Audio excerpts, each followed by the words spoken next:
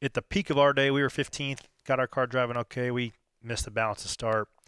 I don't want to get bogged down in playoffs, but I'll recap my day real brief.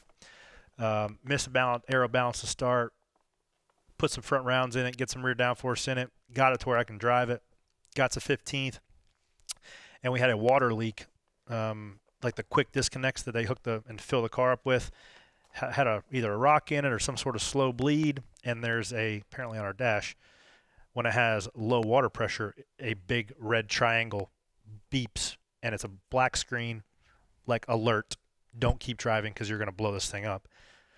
Some reason the leak fixed itself or just was small enough of a leak to not put all the water out of it. So for the last 2 pit stops on pit road, I had no RPM and pit road lights. But when we came down for the green, white, checkered stop, I had nobody in front of me to gauge off of. We sped on pit road, probably running 17th, 18th, and had to start tail end of the wave around cars at the end. So just a blue-collar day. We fought hard at it, got ourselves in a decent spot, which I feel like anytime we execute, we can run 15th, 18th, which is hard, and you're up in the mix. But we didn't get the finish that we had hoped. Yeah. But, going to Bristol this week, excited about it. Bro, talking about big screens, you had a big moment with the 14. Corey's close call of the week. Oh, boy. Key it up. I would say so. That was anybody's close call of the week.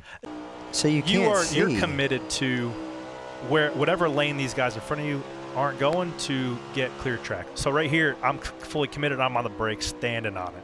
You don't make that decision before you get to the corner either, right? It's just wherever they go, you go the other way. You go the opposite, right? And you also don't anticipate somebody running 40 miles an hour. Meanwhile, you're going 180.